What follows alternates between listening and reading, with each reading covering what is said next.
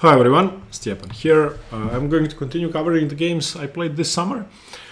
So after Paulsen, which I finished covering in the final game, I played Šolta. Šolta is a beautiful island in Croatia, just off the coast of Split, and it's a beautiful place. Never played it before, and went there with a few friends, which I enjoy playing tournaments with. And it was mostly Croatian people.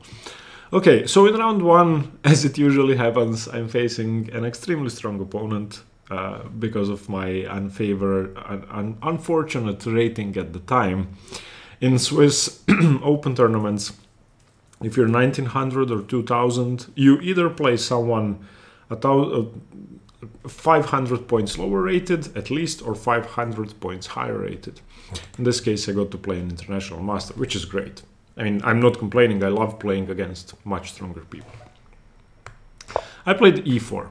My opponent played c5, I played knight f3, and he played the Kelly with a6, which can still transpose into many different Sicilians. But I played c4, basically going into a Paulsen after e6. e6 is just the best move. I mean, he can play d6, he can play knight c6, but e6 is I think the principled way to play. Okay, I played knight c3. Now I can still keep the position closed if I want to with d3, but I don't think that's the best way to play, and it's not.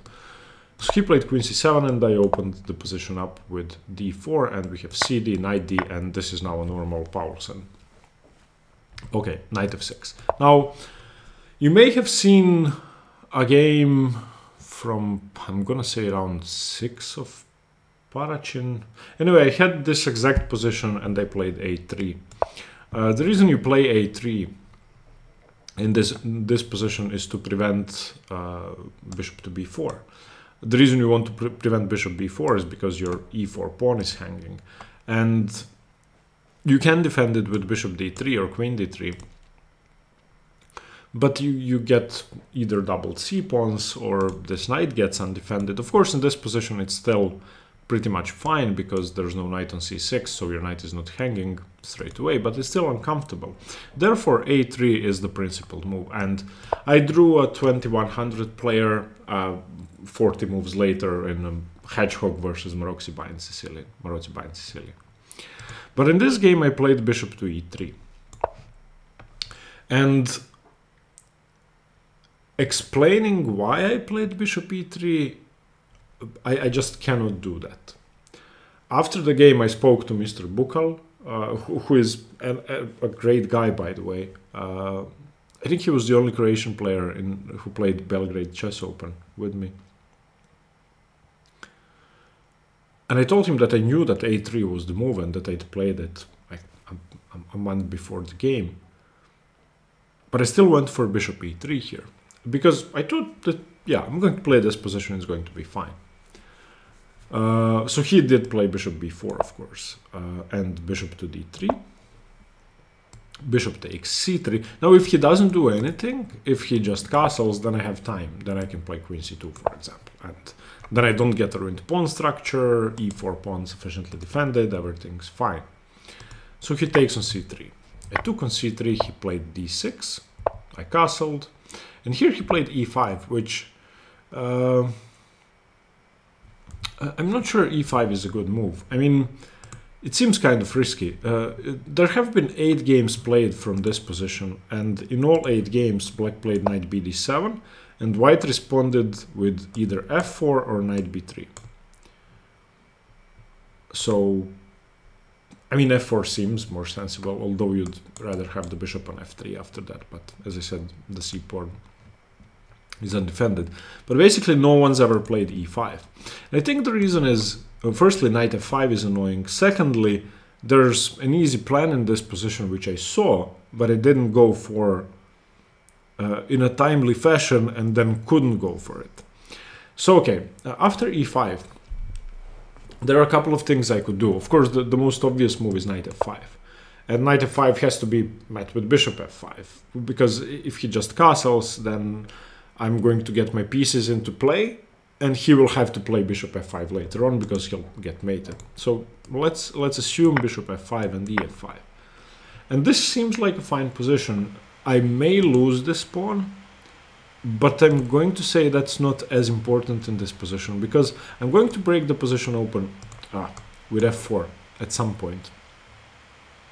Either provoking this pawn forward, giving my bishop the d4 square, for example, castles, f4, e4, bishop e2, and let's say knight c6. I can go bishop d4 after either after this knight moves, or if it doesn't move, there's no pressure on c4, and I can just go for an attack because he has nothing. For example, king h1, g4, g5, and rook g1, etc. Very good position. Or after e5, excuse me, I can do what I did, which seemed, well, it did not seem less risky to me, it seemed better to me. I think both moves are equally good. I think the engine says both are fine. Let me actually tell you the exact evaluation. Knight f5, 0.6. What I did, 0.4. There's actually a fourth candidate, queen a4 check, which now seems to be the best move according to the engine. Okay, no, knight f5 is still best. Knight f5 best, queen a4 check second best. I played knight to c2. The reason I played knight c2 is because there's going to be annoying pressure on the c4 pawn, which happens straight away. So he played bishop e6. And I played queen to e2 here. He played knight bd7, and I played rook a to b1. Let me just show you an alternative. After bishop e6, what I did originally intended was knight to b4. And yeah, in this position, if he takes on c4, then bishop takes c4, queen takes c4, and queen takes d6. Okay, so whoa. So that wouldn't work straight away. So after bishop e6, after knight b4, he has to play knight bd7 first, or something similar, and prepare taking. But now I get to play knight d5. And this has to be taken, so bishop d5. cd5, no more weakness on c4. I give up the c3 pawn, but this should be more than enough compensation after, for example, queen a5, queen c2. I think, okay, the engine says white is slightly better here. I thought I should be slightly better here, and that's why I played knight c2. But after knight c2 and bishop e6, I didn't go for knight b4. I thought to myself, okay, I'm going to play queen e2 first and then see what happens. I can still go for knight b4. He played knight bd7, and now again, knight b4 should have been played. But I thought, okay, let's just reinforce the position a bit more. Rook c8 isn't scary because I can go for the same thing anyway and just... Okay, so I played rook a b1.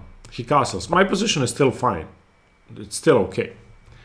And here I wanted to prevent knight g4 and bishop g4, so I played h3. And he played rook f to c8. Rook a to c8. No, excuse me, rook f to c8. Rook f to c8. And now I'm in trouble. Now I realized, well, my queen is not on d1 anymore. What am I talking about? I can never play knight b4 now, because if knight b4, bishop c4, queen c4, I don't have queen d6. And also, if I did, the e5 pawn is not hanging because the knight has been developed to d7. And also, my knight is now loose on b4. So after rook f c8, okay, I conceded to defending passively and played knight a3. Okay, knight a3, fine. I'm defending my pawn. I wish I'd played knight f5 now, because knight c2, knight a3 just looks like I'm a moron. Okay, knight c5. This has to be taken, of course, because he's going to take here and then take here. So bishop takes, queen takes. And now I lost the game in a move. And try to pause the video here and find a defense for white. Obviously, the problem is that this knight defends the pawn, the queen attacks the knight. So you move the knight, you lose the pawn. You don't move the knight, you lose the knight. Okay, so I played the obvious move, rook b3, which is such a horrendous blunder. I don't think I've blundered this bad for a while. And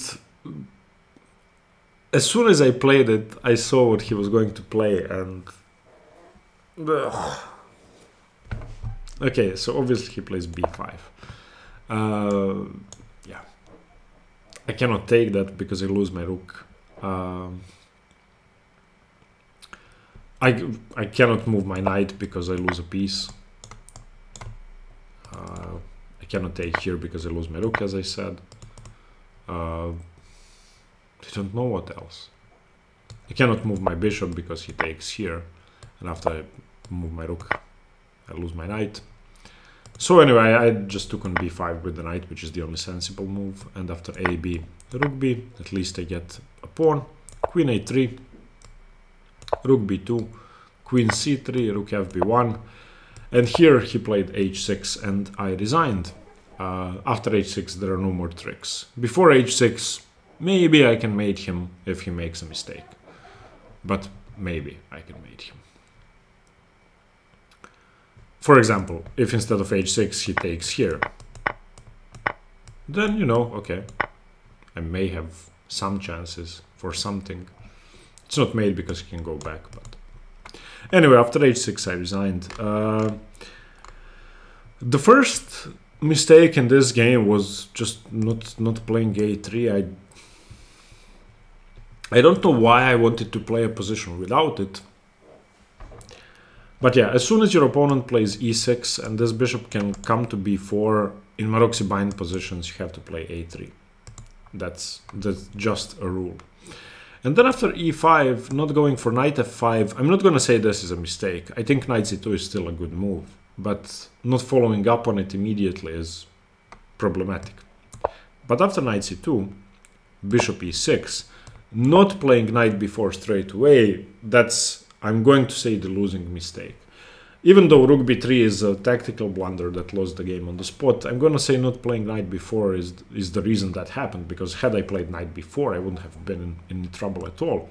Because after knight bd7, then simply knight d5, and we saw this position. So I just played poorly and lost quickly, and this is how strong players win. Weak players just make stupid mistakes, which strong players would never make. Hopefully one day I'm going to stop doing mistakes like this. Yeah, see you tomorrow for more chess, guys. Stay tuned for more chess. Bye bye.